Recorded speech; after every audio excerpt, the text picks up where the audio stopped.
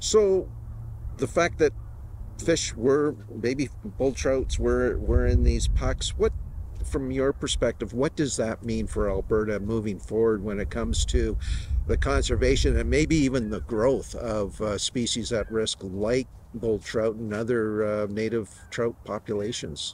Sure. So recovery stocking can be a really useful technique for bull trout, particularly reintroducing them into watersheds after we've dealt with the issues that made us lose them in the first place. And it can also be used for range expansion too. So putting bull trout into historically fishless, cold water habitat that we think might be suitable into a warming future. That was a question I put to Tara is, okay, you may have nailed the how, but the where seems to me to be a big question. Hmm. And actually there's quite a few things left even in the how that we need to resolve. Right now in Alberta and in other jurisdictions, there's very inconsistent results when it comes to bull trout recovery stocking. And typically folks have moved adult or immature bull trout around, and we think that might be one of the challenges. So bull trout have high fidelity to their spawning sites. That means they return year after year. And that's really beneficial because they know where to find mates, and they also know where the best spawning habitat is to give their eggs the best chance. Trout learn where that habitat is because they were born there. So at very early developmental stages, trout pick up on those olfactory cues that help them identify that good habitat. So by moving fin fish around, you're not giving them that chance to learn where that good habitat is. But by burying bull trout eggs, we're giving those baby bull trout a chance to know where that good spawning habitat is so they can come back later when they're mature and spawn themselves. I know that one of the issues that you and others had to really pay attention to was the water level in terms of the depth that you planted the eggs. And you've, as I understand it, have gone back this spring to reassess water levels. What has that told you so far? Yeah, so Tara's research project will really help us understand the microhabitat characteristics that bull trout are looking for to give their eggs the best chance. And so some of those environmental elements are things like water depth, water temperature, substrate size and competition, and groundwater. And having that understanding is really critical because in most places where we would use recovery stocking, there are no bull trout there currently to show us where the good habitat is. Us humans are going to have to figure that out. So as a practical moving forward, what do you do with the information and enact on it in say the next couple of seasons? Right. So what Tara's research will tell us are the range of environmental cues that we'll be looking for before we plant egg capsules. So let's say there is a good watershed, a good candidate watershed for recovery stocking. The first step will be a canvas of habitat in that watershed to identify those high quality potential spawning habitats. And then we would also need to identify an appropriate donor bull trout stock that can handle us removing some gametes from that population. And then we would plant the eggs, and then again a similar monitoring program to understand what the success rate is. But go a little bit further than this first research, which was just looking at hatching success. We would actually look at hatching success, but then also fry emergence success achieving juvenile and mature stages. The difference between, maybe some people are looking at this and saying, well, why this approach versus we can just grow them in a hatchery and release them? Mm-hmm. Yeah, so these in situ recovery stocking techniques have some benefits over that traditional hatchery approach. First off, it's that natal imprinting piece I discussed. So with fish species like bull trout that have this high fidelity to their spawning sites, they need to actually learn where those are in the wild. If they're raised in the hatchery and you put them into new habitat, they don't know where the good spawning habitat is. They don't know where they should go to meet their mates. So I think that'll be key. And also anytime you bring fish into an artificial system, they will go through selection. And we don't entirely know what that selection pressure might be. It might be in a hatchery setting, really aggressive fish do better because there's no penalty to be the one that's chasing down those food pellets more than, you know, the peers that you're swimming around with. Whereas in nature, being aggressive comes with a cost. You're more likely to come across a predator, for example. And so there are these things that go on in a hatchery setting that we avoid by doing these entirely in situ techniques.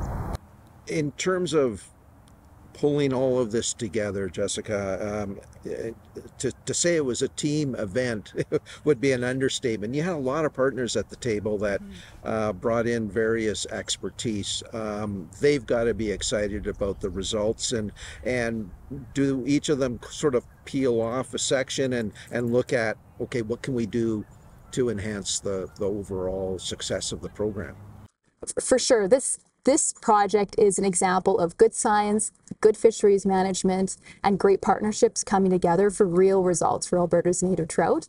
There's some excellent momentum right now in the province with various partner groups coming together, everybody from conservation groups to industry, municipalities, anglers, and just regular people who are showing up to spend their weekends helping to improve habitat. And it's these kind of collaborative efforts that we need to address these complex challenges that are facing native trout. And I guess when it comes to the eastern slopes, the real elephant in the room is conserving the habitat. I mean, that is just what there's no point in even doing this if we're not able to protect that stream resource. That's right. And I think that's when it comes down to, you know, the understanding that recovery stocking is just a tool. And before we would use recovery stocking, we do need to address the key threats that impaired bull trout in the first place. And in some cases, that might be habitat impacts. And so in the future, when we are thinking about recovery stocking, the first step might actually be to do habitat remediation and get that habitat fixed up before putting bull trout eggs into that system.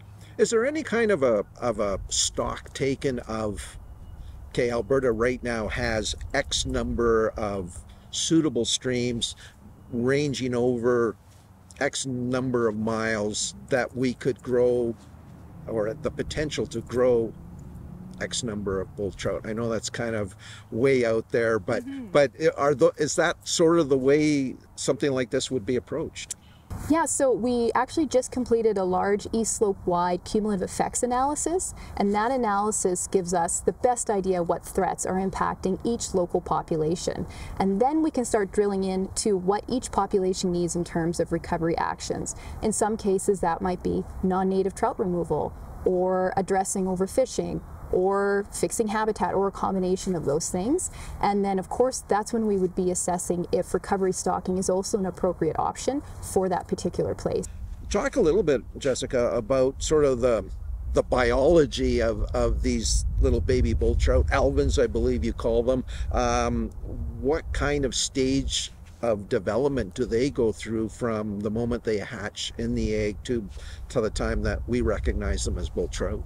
Yeah, so what we saw in the egg capsules was that stage of life called the alvin stage. And so at this time in their life, bull trout aren't actively feeding. They actually survive off the nutrients provided by their yolk sac, and they live in the little interstitial places in the gravel. So they actually live underneath the gravel at this time of their life. And then after that yolk sac is absorbed, and depending on temperature, they emerge from the gravel as fry.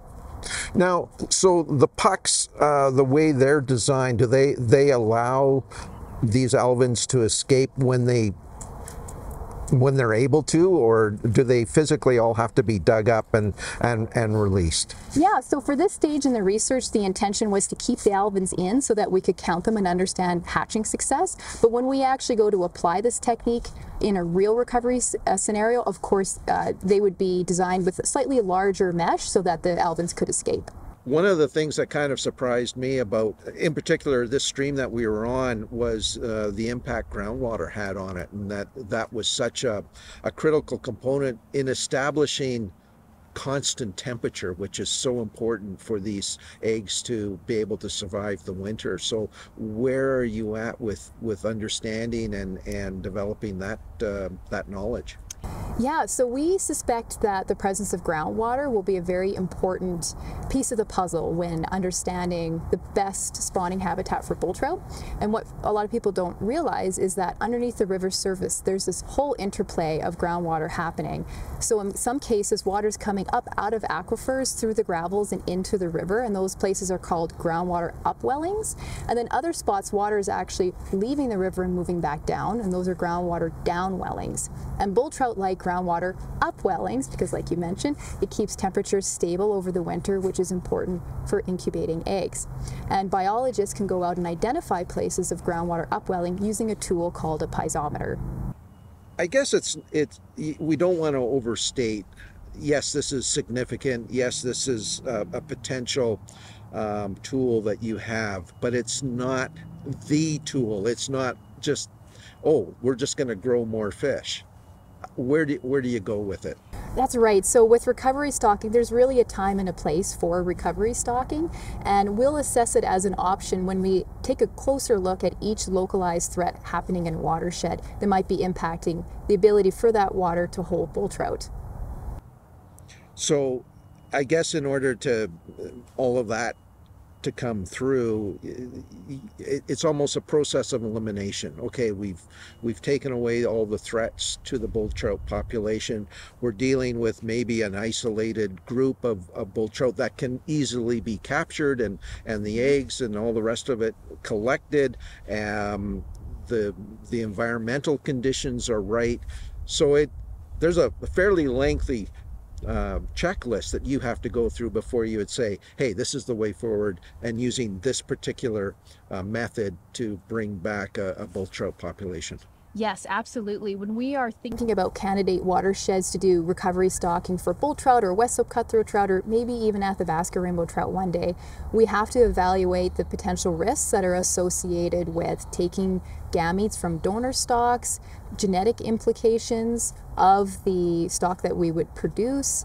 We have to think about the impacts on the current ecosystem, on the other maybe amphibians and fish species and vertebrates that live there, and also on the suitability of the recipient waters, because we want to make sure that the waters that we're placing these animals in have sufficient overwintering and spawning habitats, that they can be self-sustaining in the future. Because that's really the goal, is to create self-sustaining populations that don't need constant supplementation through recovery stocking.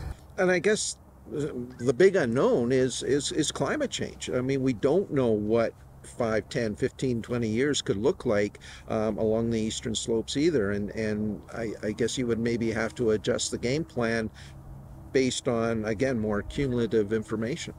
That's right. Yeah, climate change, right now, the best thing that we can do is build resilient trout populations. So again, trying to address those key threats identified in our cumulative effects analysis, and also consider those range expansion opportunities. So these are places that are historically fishless, and they're cold right now, and we think they might stay cold into the future. So we're increasing these at-risk species distribution that way, and also providing them these thermal refugia in an uncertain climate future. Well, I think we're all sitting here with bated breath and hoping that all of this can come through, and the future, I would think, for all of us is looking pretty bright for bull trout. Jessica, thanks so much for your time today and for the great work that you put in, and you and others last fall and this spring, going out in a snowstorm nonetheless. And collecting, I gotta say, folks, too, that Jessica was my camera person on that trip. I was unable to make it, so all that footage you're seeing is an effort of Jessica and Tara combining to put it together, so thanks so much for that. No problem. Thanks for having me.